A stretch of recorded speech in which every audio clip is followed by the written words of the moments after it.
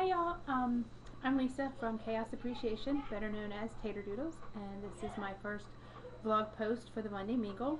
I was invited by Robin, and the questions for this week, oh, I took my glasses off so you didn't see my computer screen glaring. I can't read.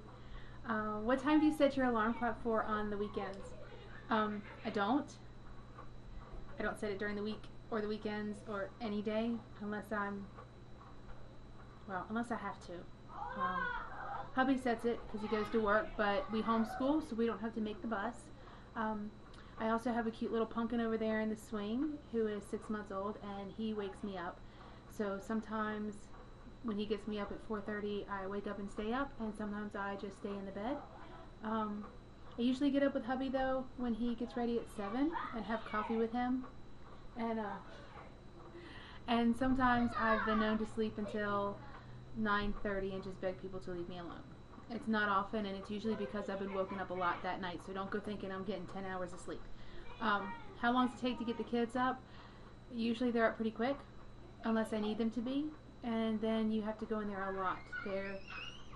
They take after me, and they're not morning people, at least not until after they've been fed. And the last question, the best and the worst thing about getting the kids up and ready for school.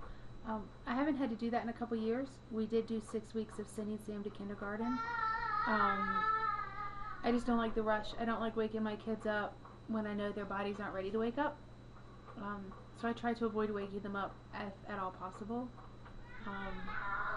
Because it's a stressful thing, and it just makes for a stressful rest of the day. I'd rather everybody kind of wake up when they're ready. Unfortunately, as you can hear, that means I have chaos all day long because they never go to school.